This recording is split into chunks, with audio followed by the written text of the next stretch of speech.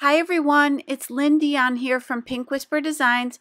Today we're going to be making a detachable bookmark card, and this card was inspired by the current Art Impressions Challenge, which was to use your Bible journaling border stamps to create a card or a project.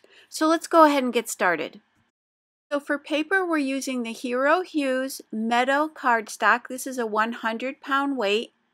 And then we're going to cut this paper to 8.5 by 9.5. So I've placed this in my We Are Memory Keepers trim and scoreboard, and again I'm going to cut this at 8.5 by 9.5. So I want to make some score lines. To turn this into a scoreboard, you just need to flip over this little tab. Now I'm going to push the paper up into that upper right hand corner, and I'm going to score this at 3.5 inches and at 7 inches. The next thing I want to do is take this bookmark die, and this set has all these cute little pieces in here as well. And again, this is from Art Impressions. Next, we want to create the detachable bookmark. So we've got our score lines here at 3 inches and 7 inches. So I'm going to go to this 7-inch score line, and I'm going to place the die right along that score line, just a little bit to the right of it here, just slightly over that groove. So we've got the scores that we made face up. So that would be the groove side is face up. So I'm going to position this equal distance top and bottom and over to the right just a little bit of that score line. Make sure it's nice and straight. So I've taped this down with some purple tape, and we're going to go ahead and run that through the Spellbinder Platinum machine. So this is a larger machine just to make sure that it will fit inside the machine. So I'm going to place it on the platform and on one of the cutting mats, and then I'm going to take that second cutting mat, and we're going to be cutting from that score line to the right hand side there. So from that line to the right. So you want to make sure that it's not going to cut that line there on the left side. You want to move it and position it to the right of the die, just a little bit to the right of the die, and then we're going to run that through the die cutting machine. And that's only going to cut, again, from the score line to the right hand side. So let me take the die off here so you can get a closer look at that. So you can see where I have my cuts right up to that score. So now I just need to get rid of that excess. So I'm placing it in my Fiskars paper trimmer, and I'm going to cut right up to that bookmark. And where that little pointer is on the side is where your blade is. But in this case, you may need to lift the blade up every once in a while just to make sure where you're cutting. So I'm going to do the same thing at the top, again lining it up with the score line and coming down to that bookmark and just kind of checking that to make sure that I'm not going to go too far. So once I have that done, there's a little bit of trimming I need to do here. If it didn't detach by itself, just grab your scissors and just make a little cut there. Just snip right to that score line there. And then I'm going to do the same thing on this side as well. So now you can see we have this cute little bookmark attached to our card. So now what I want to do is create the detachable part. So I'm going to create a perforated line here. So I'm using a cutting mat, and I'm placing this on, I'm lining it up with the lines on the cutting mat. I'm lining up the end of the bookmark or that score line on the bookmark with the cutting mat lines. I'm taping this down really well with some purple tape, and then I'm using my T-ruler to do the perforating. So I want to make sure that, again, is lined up right along that score line. And this is the perforating tool. It's called the Mini Rotary Perforator, and it's by Tim Holtz. And it does collapse, so if you like to travel with your supplies like I do, this is nice because you can just close it up. It's got a little place for your finger, so because you will need to apply some pressure here. And that's why I'm using the cutting mat rather than my glass mat, which you could use. But I find that you need to apply some pressure here to the cutting mat, and you want it to have a little give so that you're pressing down into the paper. I'm also taping down my T-ruler again just to make sure that it doesn't move on me here. Now you want to line up that perforating tool right along the edge of your ruler, and you're kind of pushing in towards the ruler. And I will suggest here that you practice this a couple times on some scrap paper before you go to your cardstock. It just takes a little bit of time to get used to this. So there you can see the perforation. And I did a little piece of scrap paper just to show you that as well, because I don't want to tear this one off the cardstock, obviously. So I just want to show you how that creates that little perforation, and it'll tear and separate from the card when the recipient is ready to remove the bookmark. So I'm just going to go ahead and press out these folds. I don't want to be too aggressive on the bookmark because I don't want it to separate. So I'm going to be using the 4th largest rectangle from this set and the 6th largest rectangle. And these are my rectangle A2 double stitch dies. For paper, I'm using the Strathmore Bristol Smooth 100-pound cardstock, and I've cut a panel here. And what I want to do is get to approximately 7.5 inches. So we're creating a slimline card, but we're going to use our regular rectangular dies to do this.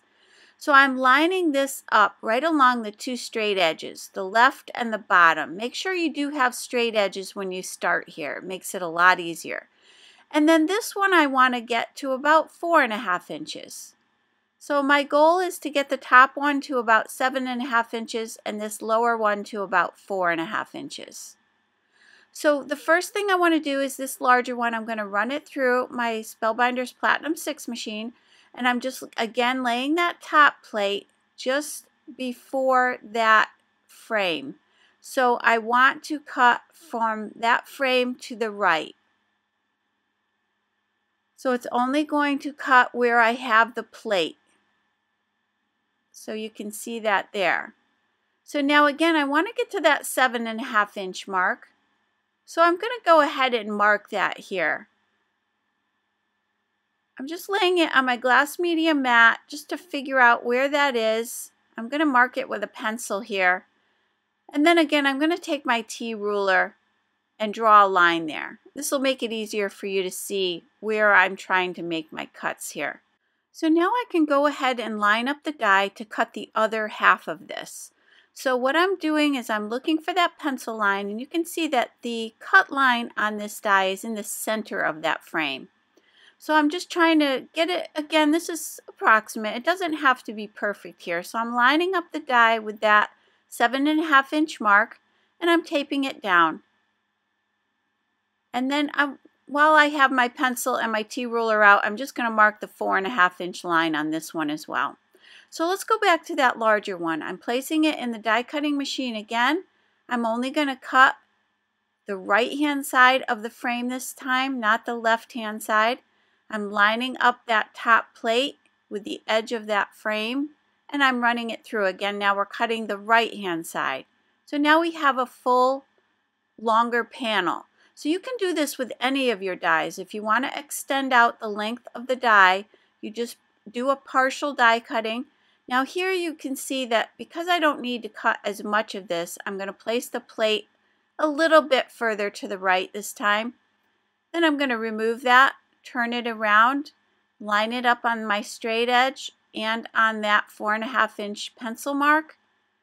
I'm going to tape that down, and I'm going to run that through again. Again, just putting the plate on the areas that I want to cut, which is just the right hand side of the die. So I'm lining up that plate, and I'm going to run that through one more time. So that's going to give me the 2 panels that I need for my card. So now I'm going to do a little bit of stamping here, and I've got this beautiful border. You get 2 stamps in this set, and this is the Poppy border set from Art Impressions, and this is just beautiful. So what I want to do here is I'm going to do the stamping down towards the bottom of this panel.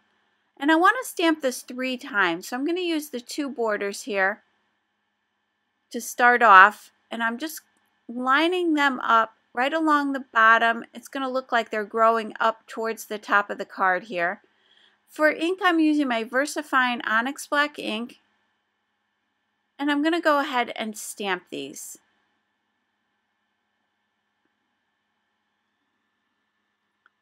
So I'm just using a little paper towel there just to make it easier to rub this, just to get a nice clear stamping here. Now once I've got those stamped, I want to stamp this one more time. So I'm going to clean off my stamps really well here. Then I'm going to position one of those on this right hand side of the panel. I did notice it was going to overlap just a little bit there, so I'm just grabbing a post-it note and just masking off that little area at the bottom where it was going to overlap. And I'm just going to position this one in place, and then I'm going to go ahead and stamp this as well.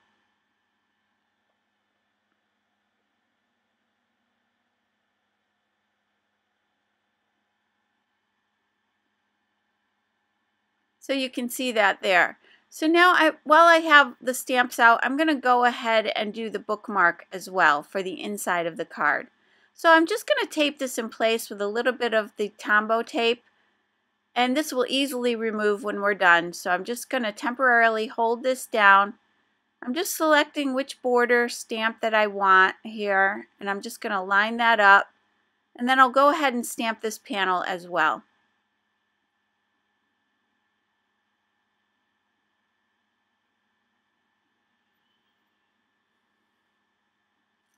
So now I can remove that from the MISTI. I'm going to go ahead really quickly and heat set these with my heat tool. Now I'm using bright yellow, orange, and wine red to do the coloring on the flowers. And these are the Zig Clean Color Real Brush pens. And these are a water-based marker. And I'm using the 3 colors. I'm just going to apply them right away, just all 3 colors. And then I'm going to come in a little later with a little more shadowing. So I'm using my blender pen to blend these colors in together, trying to keep the edges of the petals the lightest. And if it gets too dark, you can see that I'm just scribbling off that extra color on some scrap paper there. And now I'm adding a little bit of shadow there along some of those petals and in the center. I'll show you one more flower. I won't show you all the flowers because I did all of them the same exact way. On this one, I'm going to add a little bit of shadowing down at the bottom of that petal and then in towards the center. And again, just pulling those colors out and cleaning off the pen if it gets too dark. Now again, these are water-based markers, so you could use a water brush to do your blending here if you feel more comfortable with that. Now with yellow, mid-green, and olive green, I'm going to color in all the leaves. And I'm starting off with the yellow, and then adding the mid-green, and then a little bit of the darker green here. And just blending out towards the edges of the leaves. And coming back in with a little bit more of a shadow here. And I do like to add yellow to the leaves. I just think it adds a little bit of a highlight to the leaves. But you could certainly skip the yellow if you wanted to. You do want to make sure your blender pen is clean when you change colors, and to clean it, you just scribble it onto your scrap paper until it goes clear. Now I'm going to grab the yellow and just do those little berries on these vines as well. So I finished coloring that in. You can take a closer look at that here. And I also colored in the bookmark the exact same way. So now I want to attach these to some black cardstock. I've got some 100-pound black cardstock here. And since all of our measurements will be slightly different because of the way we die cut these panels, they may be a little more or less than the 7.5 inches here. So I'm just going to place it right onto the black cardstock, again making sure I have 2 straight edges here. And I'm leaving a little bit of a border. And then I'm just going to place that in my Tim Holtz paper trimmer and trim away the excess. Again, leaving a little border all the way around each of these panels. Now I want to stamp a sentiment on this one. So I'm going to grab this beautiful stamp set here. And I'm going to grab this sentiment. The sentiment says, wishing you every blooming thing. And then later on we'll be using the happy birthday from this set as well. And this is the exclusive Hydrangeas set that was done in conjunction with scrapbook.com. So I'm going to position this up towards the top of this panel, just centering it on each side. And then going back to my VersaFine Onyx Black ink, I'm going to go ahead and stamp this.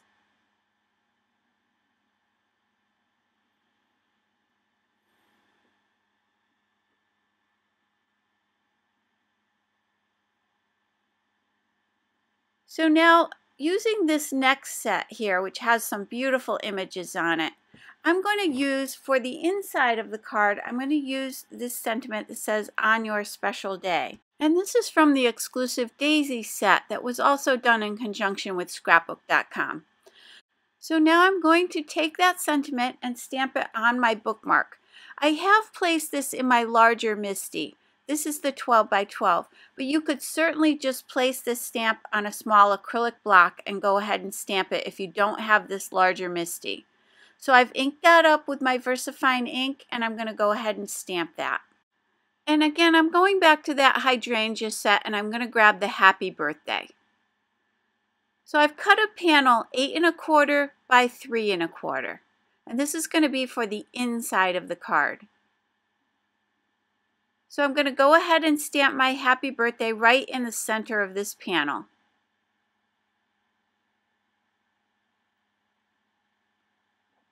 Now I can go ahead and attach that to the inside of the card, and I'm using my Nuvo Deluxe adhesive to attach this. And that'll just give me a little time to move this around and make sure that it's perfectly centered here. And what I like to do when I'm pressing out these large panels is use my large We Are Memory Keepers bone folder, just to press everything down. And then I can go ahead and attach this panel to my bookmark.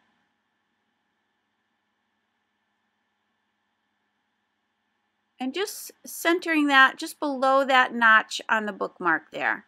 And again, pressing that out with my bone folder. So flipping the card over, I can do the front panel.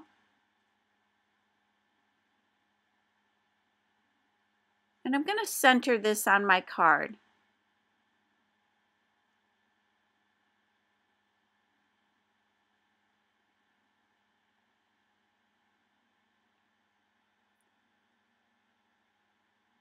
So now you can see this is coming together.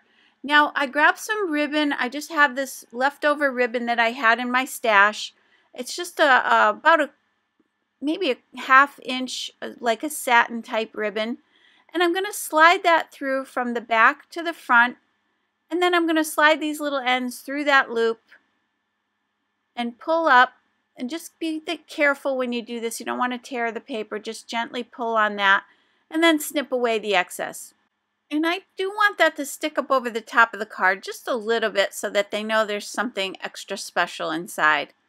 So I'm just going to cut a piece of that ribbon to wrap around the front of my card and tie a bow. And this will just keep everything closed nicely here. I'm snipping away the ends on that, and that'll just slide on and off the card. So now with my Neat and Tangled sequin mix, this is the Festive Fall mix. I'm just going to add a few of those kind of orangey colored sequins here, and I'm using my Silhouette Pick Me Up tool. This just has a sticky end on it that will allow me to easily pick these up and glue these in place. So I went ahead and glued all of those down. And that just adds a little something special to the front of the card. So here's a closer look at the front. I just love these flowers. They're so beautiful. And this we can just slide right off, and they get to see that beautiful bookmark inside. And then the happy birthday. Now, what you can do here is to let somebody know that they can tear this off. You can either write their tear here or use your stamps to stamp that out. And I may even use my label maker just to put a little label in there. And you may even have a stamp that says, you know, pull here or tear here. You could use that as well. So I hope you enjoyed today's video. If you did, please hit the like button and subscribe. And don't forget to visit me at pinkwhisperdesigns.com. As always, thank you so much and have a great day. Bye-bye.